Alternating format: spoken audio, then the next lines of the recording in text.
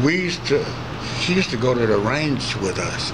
She was an expert with weapons. They say, "You've seen so and so?" But she's crazy. So one day I was home about 3 months, and one day I was on Collinsville, and I was walking north on Collinsville, and I saw her, and she was like that. So she stopped and said, "Eugene!"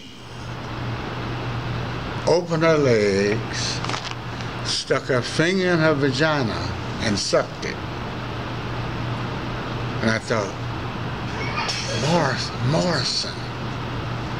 So we were right at one of the little bus closets, you know.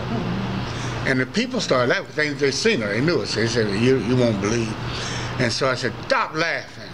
You know, I had a tie on and a coat because I was working at the district. And I took my coat off, threw it around her shoulder, hugged her, walked her to my car, and took her to the soul food place down on 19th Street,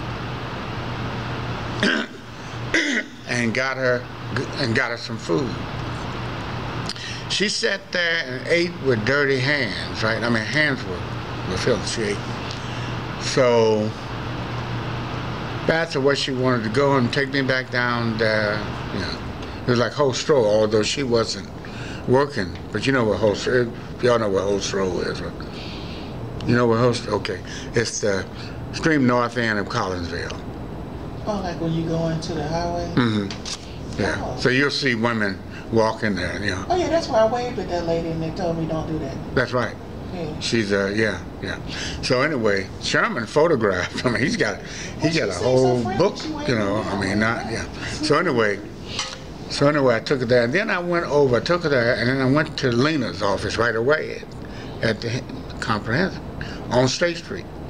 You know, and I said, "Look, what?" And she said, "We're not allowed to pick them up. Somebody has to bring them in." I said, "But this woman, how can she be just walking around like that?" No, we can't accept them if you bring them. Somebody's got to bring her and sign it. She's got to sign herself in. Or so. I mean, that's a Morrison character, but it ain't. You know, that's the East St. Louis woman that was one of the best shots at the range. We went every Sunday morning to the range in Alton to fire, and she was tops. And something along the way, you know, between the time I left, you know, that's what I mean. So that's the kind of repulsion that Morrison, you know. I mean, just utterly repulsive and things you wouldn't,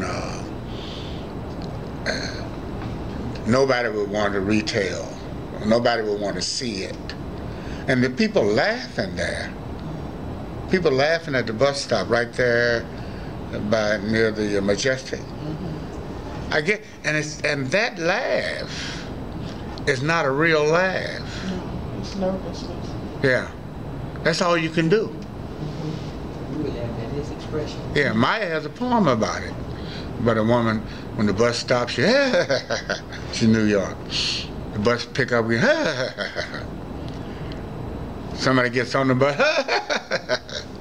somebody gets off the bus, and then Maya said, I realized that wasn't a happy laugh, you know, she wasn't laughing, you know, that was a condition, you know.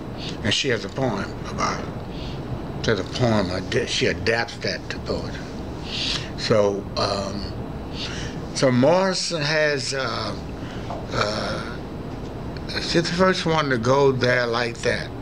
And part of it was censorship earlier, you know, in fiction, you know, and publishers just wouldn't publish it. And if somebody published it underground, then it was not real fiction, you know.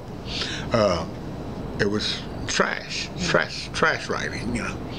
So she elevated the most horrifying things that I said in that one interview she wrote it. She might not have spoken, but she wrote it because Baldwin talked a lot about unspeakable things. She wrote about, Baldwin said, these things are unspeakable. Morrison wrote them, and he used that word a lot, unspeakable.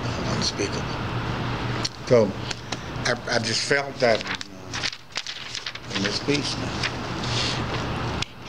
Well, I was hoping you could kill it without me using her name. Yeah.